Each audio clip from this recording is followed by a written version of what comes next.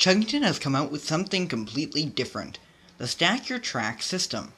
This track system is advertised to let you stack as high as the sky, although I'm sure if you did that, it would fall down in the wind. This new toy uses the Chuggington Die Cast engines. One of my favorite features of the toy is that it comes with a special decorated chugger. I purchased Wilson's Wild Ride and Coco's Icy Escapade. This put together a pretty impressive setup. This new track system remains sturdy, just like the old one, and is easy to assemble and modify. But what about my old tracks? Unlisted on the box, each set comes with an adapter. I was lucky enough to get one of each. I was able to expand onto this world even more with my old tracks. I am deeply obsessed with this toy. There aren't many flaws here. Now let's look at compatibility. Of course, the take along and take and play work fine on this track, so that's clear.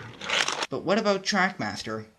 It works fine around the old tracks, but on the newer track, it can't go around the bends because of the walls.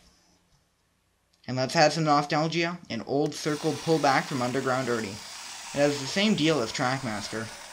Although this toy is not designed to be compatible with Trackmaster, I can't criticize it for that. But it seems like my special Wild Wind Wilson is lighter than my standard Wilson. Let's investigate further. The Wild Wind Wilson rolls onto the turntable, but the standard Wilson goes just before it. For fun, let's try Coco. She can't even make it down. This is kind of disappointing. What's the big difference here?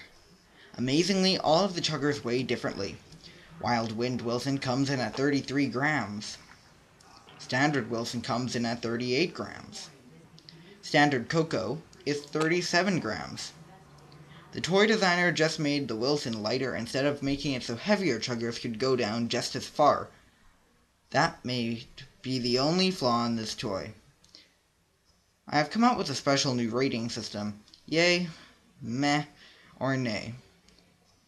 Yay is between 8 to 100 points. Meh is being 40 to 79 points, and nay being 1 to 39 points.